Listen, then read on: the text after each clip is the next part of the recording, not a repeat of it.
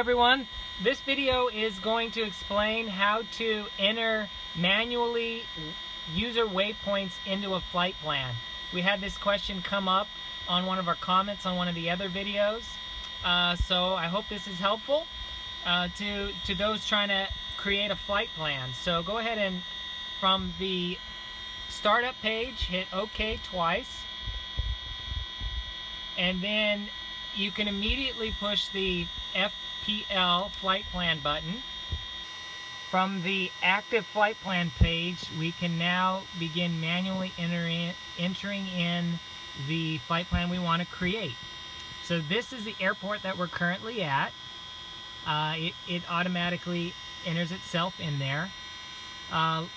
Let's go ahead and create one. So push the cursor knob in, small knob, and now we can find whatever waypoint, facility, city, wherever our first destination we want it to be. So I'm just going to go ahead and pick one out. Okay, there we go. We're going to go Lake Charles, Louisiana. Alright. Enter. That locks it into the first slot. I pre-programmed a user waypoint in here previously, and I labeled it just number 9. So these is the coordinates for it, and I can then go ahead and hit enter. That locks it in the number 2 spot. Let's do one more. Let's say we know the coordinates of where we want to go on our waypoint, but we haven't pre-programmed it into GPS yet. So let's make one like that. Let's call it K. You can see that K doesn't exist, so go ahead and push enter. K does not exist. So do we want to create it? Yes.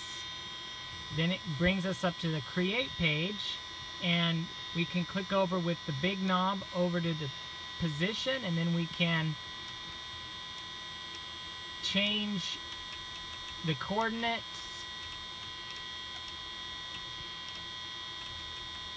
and create that user waypoint. Enter, enter, 2 enters, and then it brings it up on our active flight plan. And then we can just keep on going, adding in as many legs as we want, whether it be we could create a user waypoint from this page. We can put one in here that's already been programmed in, or we can add an airport, an intersection that's already pre-programmed into the GPS itself. Okay, hit the cursor again.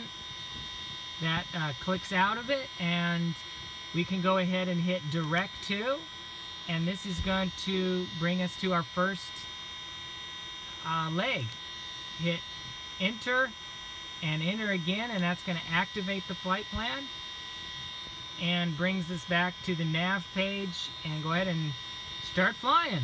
If you want to see what the flight plan is again when you're flying to your first destination, you can go ahead and hit flight plan, and it'll show you that you're going to LCH.